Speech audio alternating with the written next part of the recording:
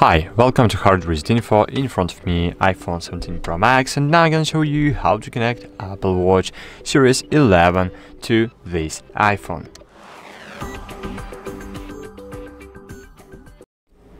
Okay, at the very beginning, of course, you will see this one pop-up window on your iPhone. If you don't see this window, so you should reboot. Firstly, iPhone. To do that, press volume up, volume down, then press and hold power button, slide to power off, then enable your then power on your iPhone again, and do the same with your Apple Watch. Press and hold side button, click on the power off, slide to power off, then power off, power on it again, and you will see this pop up screen.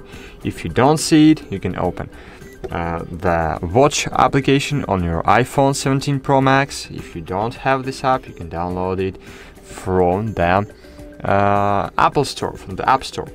Click Start Pairing, click Setup for myself, and on your Apple Watch you will see this screen. So basically you will see this screen on all Apple Watches you have nearby. As you can see, this the all 11 series line is here, and you just should select one of them and just scan this image. On Apple Watch you want to connect to your iPhone. It will ask about software update. We will click skip and continue set it up, just because not to waste time now. Firstly, we want to set up Apple Watch, of course. Click setup, select the hand you want to wear your Apple Watch. Wait a while.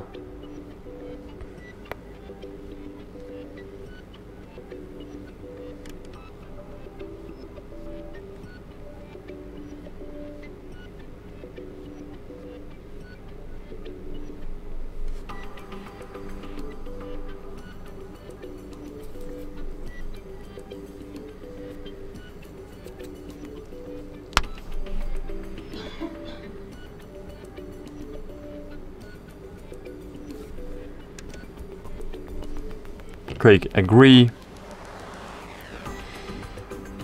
click enter the password and enter password from your Apple account. Click sign in, wait a while. Okay, analytics, click share with Apple if you want. If you don't, you cannot share it. Click OK. You can create a passcode, so just create a passcode. I will use a simple one, use it anyway, and re-enter the password to confirm. You can enable bold text if you want. I want to use just standard settings. Here select your birth year of birth, your weight, height, and other info about you. You can skip these steps. Set up mobile service. I don't want to set up eSIM on my Apple Watch. Control Apple Watch with.